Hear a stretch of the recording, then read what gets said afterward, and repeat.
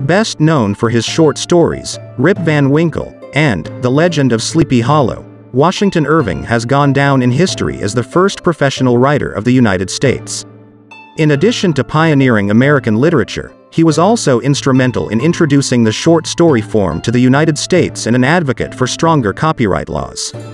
This is Kuya Nin's Amazing Stories, America's first professional writer, Washington Irving.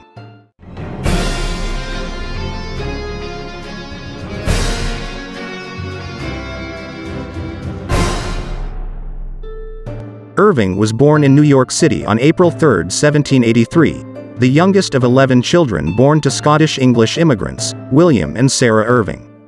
He was named after George Washington, a hero of the American Revolution and soon-to-be first official president of the new United States. In fact, Irving was president at Washington's inauguration in 1789. Though he was part of a wealthy merchant family, Irving had little interest in education, choosing to work as an apprentice in a law office rather than attending college as his older siblings had done. He was, however, an avid reader and was greatly interested in the local folklore of the Hudson River Valley, just north of New York City, and that interest would later be reflected in his writings. At the age of 19, Irving began writing essays under the pseudonym Jonathan Oldstyle for his brother Peter's newspaper, The Morning Chronicle. From 1804 to 06, he toured Europe before coming back to New York City to practice law, just barely passing the bar exam in 1806.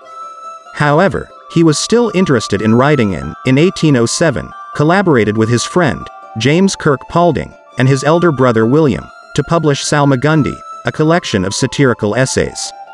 In 1809, he published a similar book, A History of New York, From Beginning of the World to the End of the Dutch Dynasty, under the pen name Diedrich Knickerbocker. Both books were successful. However, the death of Irving's fiancée, Matilda Hoffman, caused him to fall into a slump for several years, during which he briefly worked as editor of Analectic magazine and served in the military during the War of 1812. Then in 1815, he moved to England where his brothers were struggling to keep the Liverpool branch of the family's merchant business afloat. However, the company went bankrupt within 3 years, leaving Irving unemployed.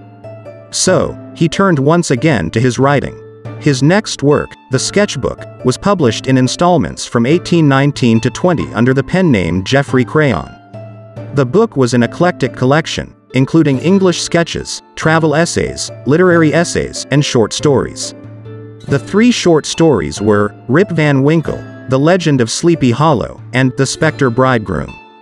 The wide range of material appealed to a broad audience, making Irving something of a celebrity in both England and the United States. It also allowed him to continue writing full-time. In 1822, he published Bracebridge Hall and followed with Tales of a Traveler in 1824.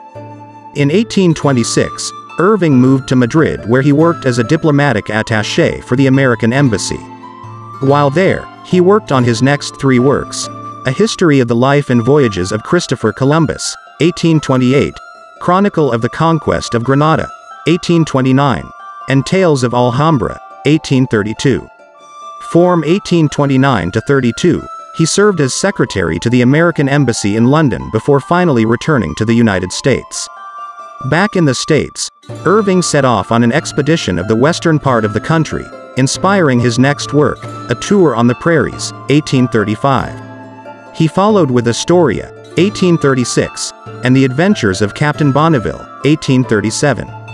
He briefly returned to Spain from 1842 to 46 before settling near Tarrytown, New York, on a small estate which he named Sunnyside. He spent his later years writing historical and biographical works, including The Life of George Washington, 1855 to 59. This 5-volume biography of his namesake was published just a few months before Irving's death on November 28, 1859. That's all for today. If you liked this video, don't forget to subscribe and also click the notification bell so you're always updated to Kuya Nin's Amazing Stories.